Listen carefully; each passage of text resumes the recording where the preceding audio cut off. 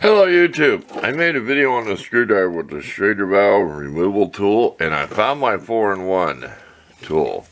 I had it in a different drawer. I had it over on the bench where I was doing my garden tractor tires, so at least I put it in a drawer of a cabinet. Okay, we're going to explain what all this does. Okay, this takes out your valve core, right? This is to clean your threads up here. Okay, this is to clean your threads up on the inside. That's all it does. And this is removed when they're broken. We went ahead and broke another one. We lost the last one. You can almost get it out with the regular tool with the tangle up, but sometimes they've broken off even. This I made a little easier. I broke it so like the spring and everything would fall out. I don't have to press that plunger. So this is how it works. Say it's broke and you just can't get it out like that. This is like an easy out, left-handed thread. See it? We'll take close-up pictures. I just jam it in there and push it in there on this one. The other one's not built, not saying anything. It's not made the way this one was made. This one will grab. See that? You've got it out. I don't get too close because that makes it kind of worse. And then, of course, you go back to the right to get it out.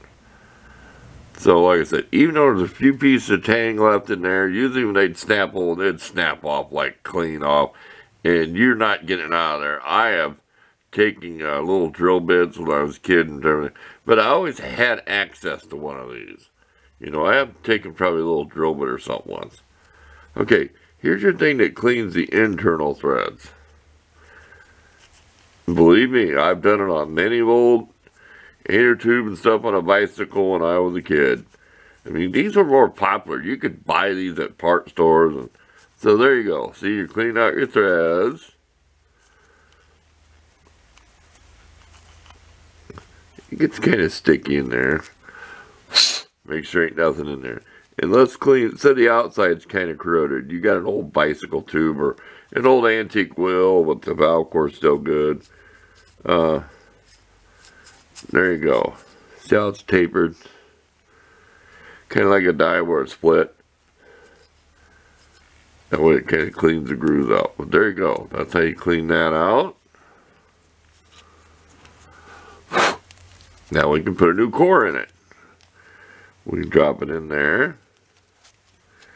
Take our little slotted thing. Because there's people that's never really done this. I mean, some of us who sub to me, they old as me, they've probably done this many a times and wish they still had one of these 4-way tools.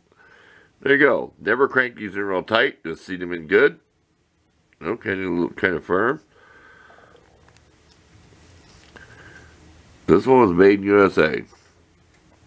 So, I feel blessed to have one. No brand name, just USA. So, thanks for watching. We'll take a couple of close-up pictures, really close up so you can see it real good. So, we're out of here. We had enough of this subject.